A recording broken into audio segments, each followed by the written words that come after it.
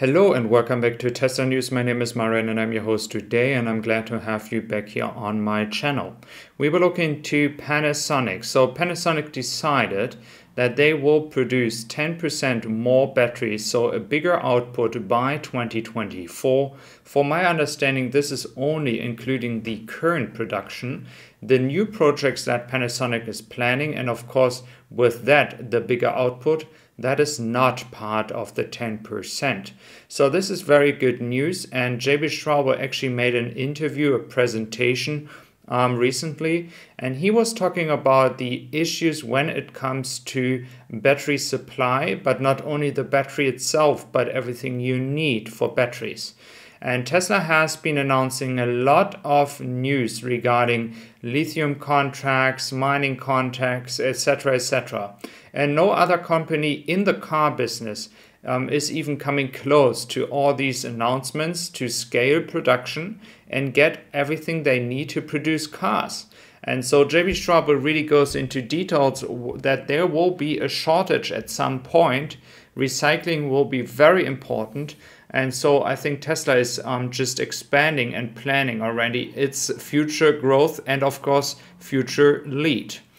In Germany, the Supercharger situation, there was a study that the way Tesla is actually using the Superchargers is illegal. Don't make too much news about it. There is no law yet that is telling Tesla to do it otherwise. We just have to wait for the regulators to give information. But again, it is not only Tesla, it is as well other car makers. So just calm down. There is no big deal about it. We just have to wait if the government is deciding any on that. And this is going to affect not only Tesla, but other car makers as well. Looking into Europe, we clearly see VW Group. Again, this is Europe, not worldwide. VW Group is leading, but it's declining, as you see. Tesla on third position behind Stellantis, which is actually doing quite some good job when it comes to EVs in Europe. And we have then Hyundai and Renault behind Tesla.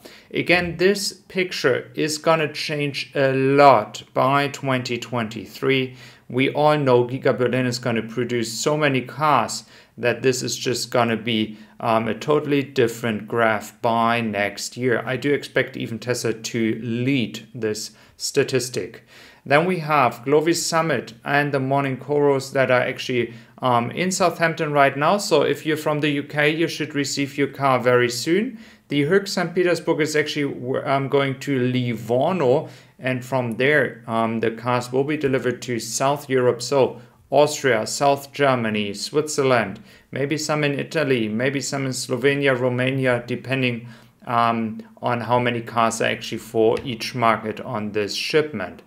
So looking into China, we have here news that actually Tesla China, or the production site in China, Giga Shanghai, is having a 95% localized supply chain, up from 90% at the end of 2021. So again, this is a good news. They are doing a great job over there. And this is going to be the same in Austin or Giga Berlin at some point. For Giga Berlin, we still receive batteries from China. So I hope that at some point when we have production of batteries, and of course CATL or other battery suppliers building factories in Europe, this should help as well to localize the entire supply chain and not be so dependent anymore on China. Of course, it can still be Chinese companies in Europe. Then looking into the Tesla stock, we do see here the euro price. Based on 1 year, we are up by close to 58%. If it comes to year to date, we are slightly down by 10%, but I think it's just a question of time over the next maybe 2 weeks that Tesla is going to go into the green side here as well. Then we have from JPR projections here, a projection of the Tesla stock. This is of course not including the split that is coming very soon. But we clearly see here that there's so much more potential when it comes to the energy sector, the FSD, autonomous driving, then of course the solar business, and like so many other stuff that is going on with Tesla, not only car business, that I think the investors will realize the potential. Some of them may be late, but they will do that. Then in the US, Tesla is actually having grew by 61% in the first half of 2022. This is exciting because, again, guys, this is still without Austin. So they increased their output and registrations by 61%, even without Austin. And that is just astonishing. So just imagine what growth we're going to see now with Austin. As well, like with Giga Berlin in the European market, I would say that we're going to see major numbers by next year when the first full year is happening. Here we have actually the on-site of Austin again. There's official statements that say that Tesla is able to build a Megapacks station. It's going to be somewhere on the right side, if I remember the words of Joe Tickmeyer correctly. So we have to wait for confirmation here. But it makes a lot of sense. And this entire story with Megapacks is actually something that is very important to consider, especially for me as a German and the European market, as we are currently having already a lot of wind energy, a lot of solar energy, but their infrastructure of saving this energy for the time that you really need it, so Powerwall or Megapacks, so this storage business, that is where we are still lacking here in Europe. We have many times during the day too much electricity, which we cannot even use.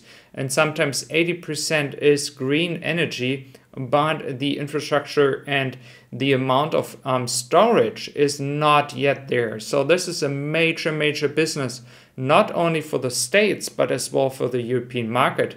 So I actually hope that at some point Tesla is going to build a factory like in Nevada in the European market, and it's going to provide its Powerwalls at a price that no other competitor can, provide solar panels, solar roof, etc. That would be actually a major step for announcing a new factory in Europe. And this would be actually pretty exciting because then people would have a lot of variety of products that they can choose from. And I think Tesla would be able to be very competitive when it comes to pricing. So yeah, thank you very much. You have been here for a long time with me. Some of you have been following me, by the way, over a year right now. I must honestly say I really appreciate that you have been with me, and just wanted to say thank you. So from time to time it is needed to do so. I always try my best to have an English that you can understand and that makes you happy to listen to.